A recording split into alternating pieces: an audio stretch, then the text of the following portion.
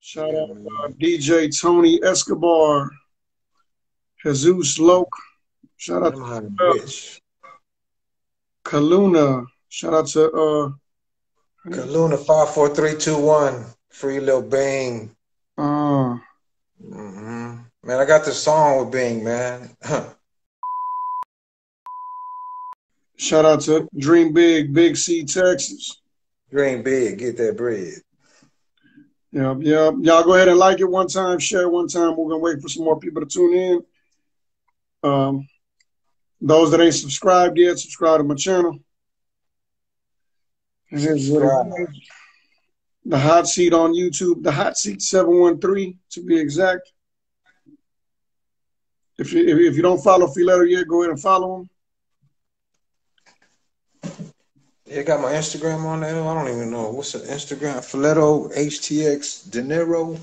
Yeah. I need to make me a advertisement, one of my little things. They said song name with Bing, please.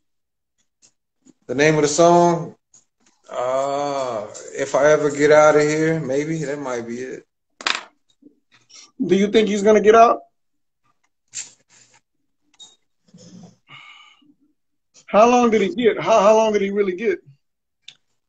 I think it might be life with no parole. If I could be wrong. Real? I could be wrong. No way. So he's not ever gonna get out then, huh? You know what? I could look it up on the computer right now. That's crazy. Yeah, you know.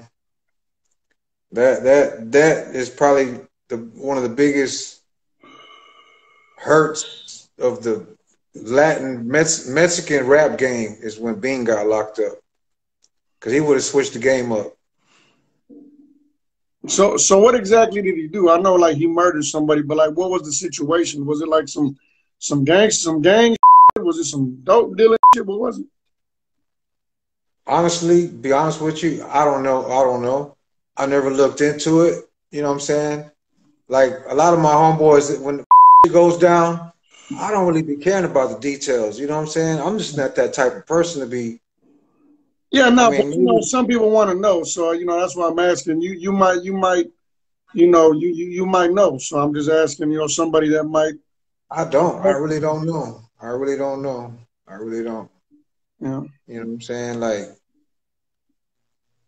I know when you're young, you do stupid stuff, but I'm just trying to figure out what really happened to him. You know, I mean, you know, it is what it is. yeah, no, I get what you're saying, but the way I am, I never pay attention to the details of, like, if I had an issue with somebody, I'm just crazy like that. You know what I'm saying?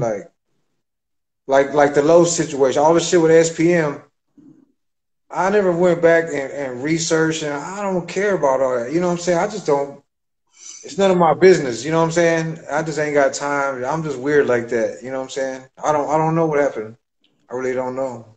I Yeah. really don't know, honestly. You Somebody know? said some beef. It was some beef. Somebody right here says it was beef. They say he was talented. He got life. Shout out A Real. When Yeah, you all I know is, man, that we were working on some and he was already getting on the radio. He would have been like a Mexican Tupac. You know what I'm saying? Fucking. in what way do you think? As a rapper, he was gonna be super big, Yeah. maybe even bigger than SPM. He probably would have been. It was like some Pac Biggie type, but on some Latin Mexican. You know what I'm saying? Los is kind of more like a Biggie type, and Bing was more like a Pac type. Mm. Bing just never got a chance to really blow up kind of like really. Los didn't really either. Neither one of them really got a chance to benefit off of the talent. You know Yeah. what I'm saying? Bing was just, we were just barely getting Bing on the radio with that house party song. You know what I'm saying? That the Man remix. Yeah. You know, and we were working on getting Bing more commercial, I guess you could say, type of songs we could make more money. You really can't make money on songs where you just some gangster, you know what I'm saying? We're trying to make some radio so we can make some big money. And so we started getting on the radio, but when he got locked up, that was it. Somebody said he had the whole world on Latin lockdown. Was that like an album or something? Nah, he just had the game on lock, man. Right. He had that magic. He had that studio magic. He had that voice. He had that attitude, that real shit. It wasn't nothing fake. You know what I'm saying? Some people don't have that magic. When you go in the studio, some people suck. Some people suck. Some people are okay. Some people are dope. But then you got that magic who just got that magic. He's one of the magic. When they step in the booth, it's just magic. Ronnie Spencer is one of them magicians. Los is one of them. You know what I'm saying? K Reno's another one. When every time they go in the booth, it's just some other crazy, some dope shit, you know what I'm saying? Yeah. I'm going to look it up right here, man, and see what it says on the TDC, man. I'm on the website right here checking this shit out. Let me see. Somebody says, tell us some good history about Bing. Share something that nobody else has ever said yet. Because I know a lot of people ask the same stuff, and some of the same stories get circled around. So give us something fresh on the hot seat, man. Well, I mean, I guess when Bing first started coming around, he was real young. He was a kid when we were most hated.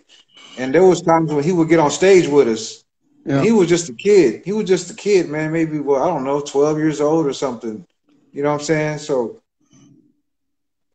I remember we were at Jam Down. We were signed with Jam Down Records when we were aggravated and most hated. We were at Jam Down, and Bing started coming around and freestyling on the mic. You know what I'm saying? This was probably around 98. You know what I'm saying? And then, it's really not no story because everything the way it's all about making records with me. The way my mind is, like, it's all about. So what records? So at that time you were producing? Yeah. Because I was at Jam Down. We was already had like probably already after the Most Hated album, probably like 98, probably like 2 Most Hated albums already. And Bing was coming around in the studio and freestyling and he had that voice, you know what I'm saying? And he was always like on some gangster shit. What song did you produce for him back then? Well, maybe the first one might have been like, what's that? I don't even know the names of them, man, to be honest with you.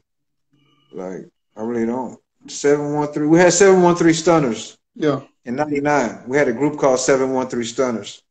And we did a few songs off of that one. And that was off his cousin, Rich's label. Is there any trail of that online? Like any music on YouTube, any of the old stuff, 713 Stunners? Yeah, I think so. Maybe a little bit. But the first song that we really, really did was maybe like Southside Mexican. It was kind of like a Mexican remix with Ike Man and Bing, 713 Stunners. Happy P had made the track. We gave him the idea. We were doing Southside, but we got love for the Northwest and East Side. It was a Mexican song. I remember that one. You produced that one? No, Happy did. Okay. But that was on the albums that Shut Them Down that we were working on. We always got outside producers that came in with us.